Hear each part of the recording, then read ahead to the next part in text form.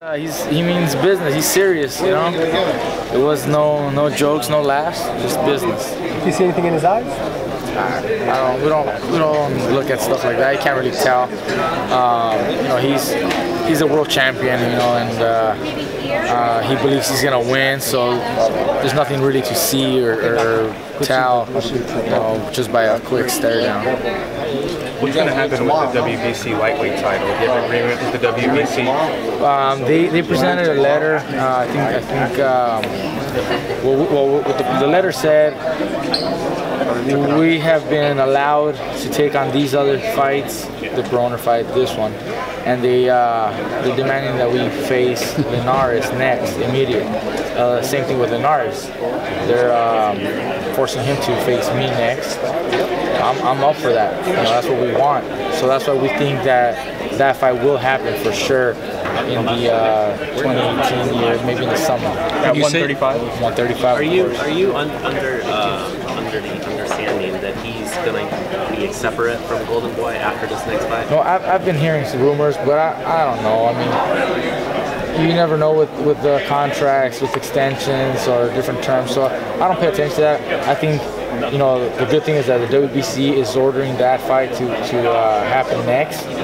If he doesn't want to fight for whatever reason, whether it's a promotional issue or something else, then the WBC will no longer recognize him as a diamond champion. At that point, I'm gonna look forward to the other fights, you know.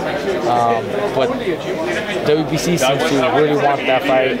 I want it, he wants it, so I don't think there should be a problem for that fight not happening. So when you say you want it at 35, is it because of the belts? Yes. I mean, he's willing to fight at 40, but I actually would like to fight him at 35 because the belts are there, the recognizing titles there, WBC, WBA title will be on the line, and I think that would mean more for both of us, especially with all the titles being at stake there, and to really, you know, claim supremacy of the lightweight division. This is more of why I would want that fight at 35. Do you still feel more like a lightweight, like a natural lightweight? I still do. Yeah. I still feel that lightweight is a more natural fit for me. But I'm taking on fights at 140 because they present the challenge, you know, the bigger man, and you know, it's a world title fight, you know, against Nick's at 40, so I can, you know, look for that fourth title.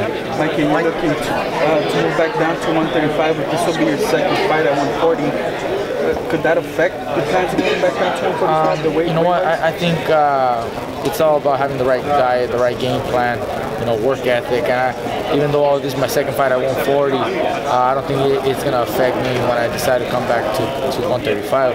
I think I'll be just fine. I'll be you know, well prepared when I do want to come down to 35. With the right diet, you know, you really can't go wrong. Now, if I really see anything that's gonna affect me in a negative way, then I would probably at that point decide to stay at 140 and maybe invite Linares to move up. But as of right now, my first choice would be to fight him at 135.